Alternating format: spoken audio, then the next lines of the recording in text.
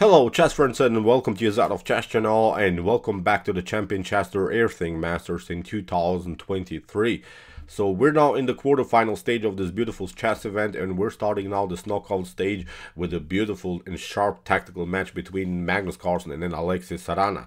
So you probably know the grip of this chess event. The winner is the better out of 4 games. So if the match ends with an equal result, then you have to play additional games, maybe afterwards also the so-called Armageddon game. So we are diving into the game 1. In my opinion, the game 1 between Magnus Carlsen and Alexey Sarana was really one of the most spectacular games of this event so far.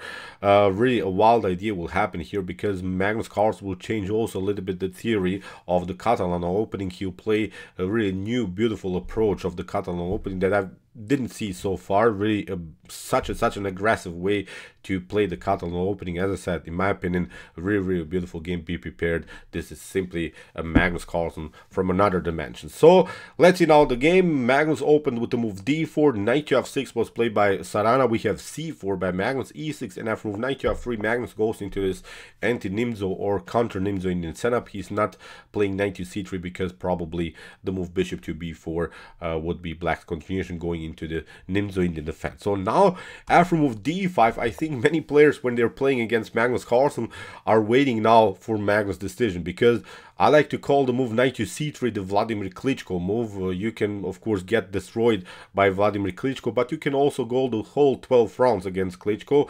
The move g3, I like to call it the Mike Tyson move, because with the move g3 you're going into the Catalan and the game could be over very soon, because Mike Tyson always try to knock you down immediately, not going the whole 12 rounds. So you can guess what Magnus is doing. Magnus Carlsen goes into this Mike Tyson variation, goes into the Catalan, plays now really the sharpest way, plays now the most aggressive line. So in the continuation, bishop to b4, this is the way to go, stopping a little bit the progress of white. Bishop to e7, bishop to g2, and now after move c6, this is really a common way to play against the Mike Tyson variation of the Queen's Gambit. I'm just kidding, but as I said, after move c6 you have really a great structure, and you see the bishop on d2, it's not going to stay there forever. Magnus will need another tempo in order to improve the piece activity. So that's why here queen to c2, connecting the queen to the pawn, and now after move knight to d7, here bishop to f4 was played by Magnus Carlsen. I think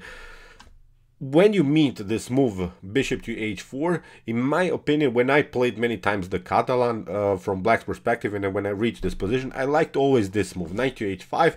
I don't tolerate this bishop on f4, and now if the bishop comes on d2, then we could go with the move b6, and again the bishop is on the square that will not stay there forever. Of course our knight is also not staying there forever, but if we get challenged then we can retreat. But I don't like here the fact that the bishop is very active here. So in many occasions, if for instance c takes d5 happens, maybe e takes d5, you could be also vulnerable here around the square c7. So this is also a tactical shot that worried me many times. Okay, here Alexey Sarana goes castling after move h4, and this is now the new method that Magnus Carlsen introduced us here. He plays a flank attack immediately. Really wild stuff.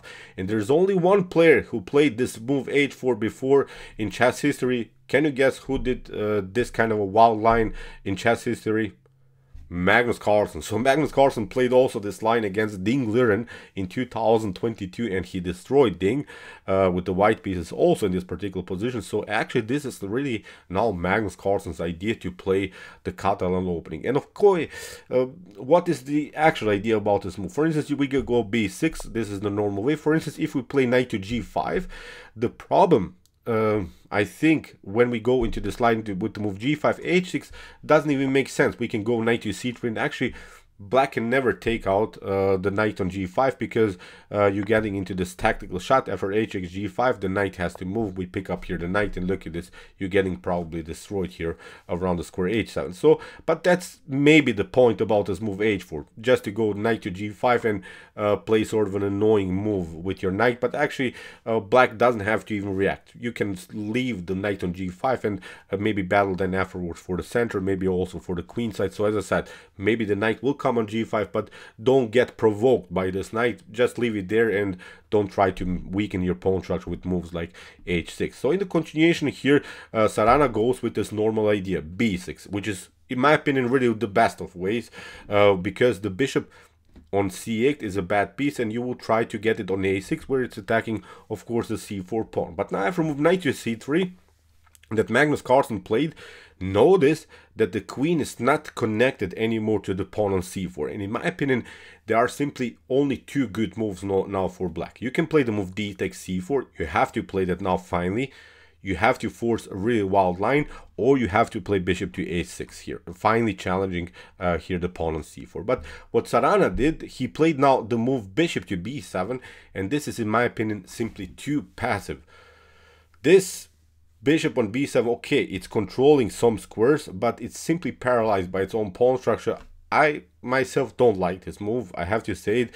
In my opinion, it allows here Magnus Carlsen to play aggressively now, and Magnus does it, of course, with the move e4. And you notice you didn't play bishop to a6, you didn't play d takes c4. Now it's a little bit too slow. Now the pawns are storming.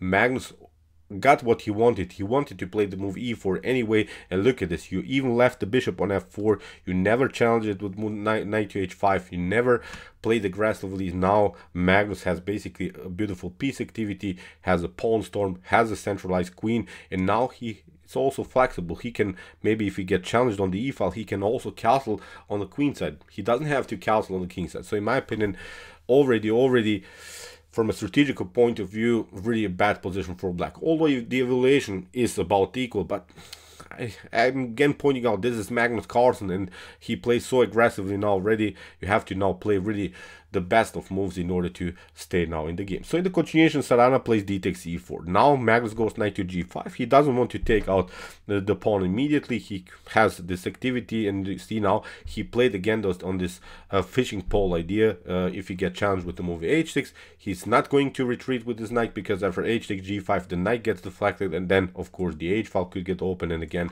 you could have tactical problems here around the square h7. So now Sarana makes maybe his first really inaccuracy in the game. He plays now the move c5. This move meets with a certain idea which says that you should break in the center when you get attacked on the flanks, but actually I like even this move more, bishop to b4, battling for the e4 a little bit further, because now after queenside castling that maybe white could play, we can pick up here the knight. After queen to c3, now we can play maybe the move c5. Look at this, after d takes c5, we don't even take out the pawn, we get out of the d file, and now we are on the attacking side. I think now files could get open, b5, we can even sacrifice some pawns just in order to open here somehow the c file. So I suddenly like now black's position, especially because of the fact that now we are on the attacking side from black's perspective. On the other hand, look at this, c5 seems tempting, but Magnus is saying I'm locking now the center with the move d5, although I'm sacrificing again maybe a pawn in the center, but I'll try to castle queenside. And now look at this, the c file is never going to get open, so now queenside castling is a realistic chance. It's a different story. The c file is not going to get open. So in the continuation, e takes d5, c takes d5 by Magnus Carlsen, and now Alexey Sarana plays the main mistake in his game. He plays now the move knight to h5. Probably he was bothered by this line, knight to d5.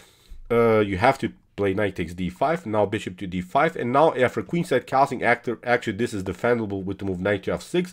And the problem is now white cannot take. Knight takes e4, knight takes e4, bishop to e4, bishop to e4, and you see now also the queen is hanging. You can pick up, of course, here this piece, and now we step back, and this should be a good position for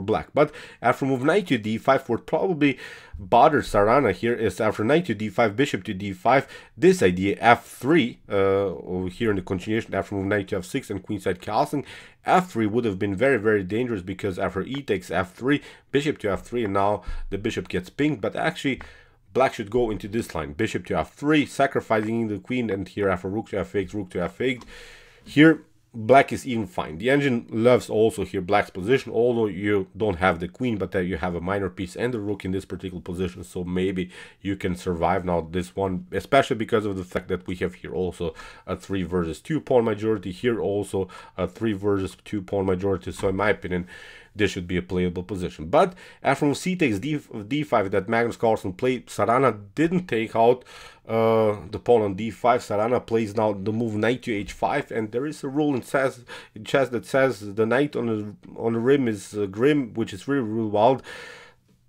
the knight is not good there anymore. At least it's not protecting anymore the h7 square. Now in the continuation, Magnus is going with bishop to e3, retreats now, and he has now a powerful attack. You cannot defend anymore the pawn on e4 with f5. e6 is weak. There's nothing that can be done. For instance, even if you try h6 here, again, we're having this fishing pole tactic. You don't retreat with the knight, you just continue with knight to e4. And there is now the threat, knight to d6, liberating the line, liberating the diagonal, and now, of course, delivering checkmate on h7. This is now the main tactical shot. For instance, if you pick up the knight again, this tactic was always present through the whole game. Then h takes g5, liberating the h file, g6, look at this, g4. We're starting to push the pawns, f4, f5. You can maybe pick up this one, but now we queenside castle.